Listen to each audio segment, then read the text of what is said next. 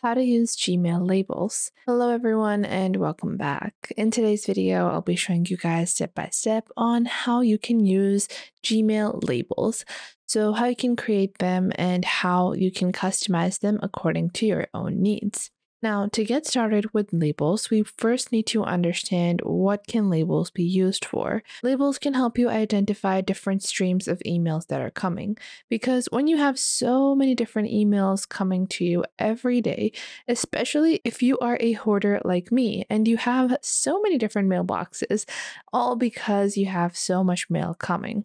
That means you're going to have to use labels for categorization. So, to get started with labels, you're going to see on the left hand side, you have a section called labels. You're going to click on this plus icon, and once you click on this plus icon, you're going to enter a label name. So, our label name is, let's say, going to be called manager, and I want to tag everything that is coming from all of the different managers in my company into one different label. Now, below that, you have the option to nest labels. Currently, we're not going to do that because this is our first label. And then I'm just going to click on create. Now, when you create a label, you're going to click on the label. And when you click on the label, it will display all the emails that are categorized under manager. Then you can click on these three dots over here and you can click on label color. This is a really important step because it's going to help you differentiate different labels. So I'm gonna mark everything that is sent by managers in a purple hue. So I'm gonna select the purple color and now you guys can see the purple color. I'm going to change my Google theme so you guys can actually see this a bit better. I'm gonna go into settings, see all settings. No, maybe I should just go back. View all. Let's go into the darker theme. Nah, I don't like it. This is not comfortable. You guys can see we have a purple label over here. Now we're going to click on create new label and we're going to create our secondary label. Let's say this is going to be work related. Now I'm going to create this like so. And then again, I'm going to customize my label color to a bright red. Now, everything that is sent by all managers falls under work, right? So what we're going to do is we're going to click on our label and we're going to click on edit, okay? And I'm going to nest this under another label. Once I click on that, I'm going to select the work label and then click on save. Once I click on save over here, work is nested under the manager label. Now, after that, we also have many other settings in our labels. So within one label, you guys can see in a label list, you can choose how you want things to be displayed. So in the label list, if you want to show items, if you want to show if only unread, or if you want to hide that particular label from your mailbox, this helps you in browsing through your mailbox in an easier way. You can also choose to hide or display the particular message list, and you can even add more sublabels or edit it further. Now, how do you apply these labels onto mail? Well, if I have any mail over here, you guys can see when you open up a mailbox like this, so we have a bunch of different basic mail, but you can just click on these three dots on the top and mark it as work. I'm not going to mark it as promo, I'm just going to mark it as work. Now, if I go back into my basic inbox, you guys can see the label of work is displayed. Now, a quick way to do this is to multi-select. So if you see a couple of different emails, you can select them, click on the top right, click on label as, and then select work or work manager or whatever email you want. Now, this is just for the basic settings of your labels. For further customizations, you can click on over here and then click on edit. And if I go into my general settings, click on see all settings and then click on labels, I have a couple of different options. So these are our basic Gmail settings. And in our basic Gmail settings, we can choose how to display label lists. So if you want to be showing starred and snoozed email, if I want to hide important email, I want to show labels. I want to show the important one. I can show the chats as well. Then below that, we have categories such as social updates forms. We can choose to hide or show those. Then we have our own labels that we've created, which are work and then manager. Then you can remove or edit, or if you click on edit over here, you can further, again, customize as we regularly would. And we can show this on our IMAP as well. So this is how you can add a particular label.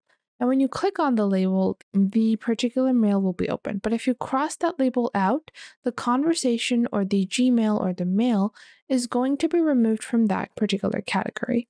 And if you go into your regular old mailbox and select a label from the left, it will only display the items that have been marked with that label, but it's not going to display any other mail and it's not going to display the icon of that label. It's going to display the mail as regular mail. Now, if you go onto the top, you even have advanced search filters included. So you can search for one particular thing. So let's say I only want to look at emails that are sent from my manager that are not older than a year. So I can apply that filter. Then I can also choose if I want to only view ones that have attachments, and then I can only choose a particular email that they were sent from as well. And all these customizations are going to make it really easy for you to use labels. Now, you also can, play around with the colorings and choose a color scheme. You can even add labels to open messages if you want, or if you want to add labels to multiple emails or create nested emails, you can also add that. And you also have labels that use AI to manage your mail. Despite all of your efforts, it can be difficult to reduce the amount of spam and unwanted emails you receive. And that is something you have to customize. So there's a really simple and easy way you can do this. You can actually use a couple of different extensions like SaneBox. Now, this is a plugin, so you would want to, you would have to use the plugin, but it's a pretty tried and trusted plugin, which I do think can be amazing for anyone. Now, if you are, tired of reading through all of these, different categories and you want to mark everything together, you can select them like this on the top, and you can click on this over here, click on label as, and create or manage your labels. So if there are any unnecessary ones, you can remove those, or even click on create new. Let's say this is my clutter or spam box. You can add that as a specific label to make it easier to get to emails that are not your primary emails. So if you have a mailbox like this, you guys can see this mailbox looks pretty cluttered, right? So what we're going to do is we're going to click on settings and we're going to click on see all settings. Then we're going to click on labels, scroll to the bottom, and then we're going to delete these. So we're going to remove these pre-existing labels, which are pretty much useless. And then after that, we have different categories: social, updates, forums, promo. Then we have trash, spam. Then we have scheduled and drafts. Then we have snoozed, inbox. So what I'm going to do is I'm going to show my social emails and my updates and forms and promotions on the left. Then you can go back, go into your promotions, promotional emails, and you can click on over here in this particular label, and then we can click on delete.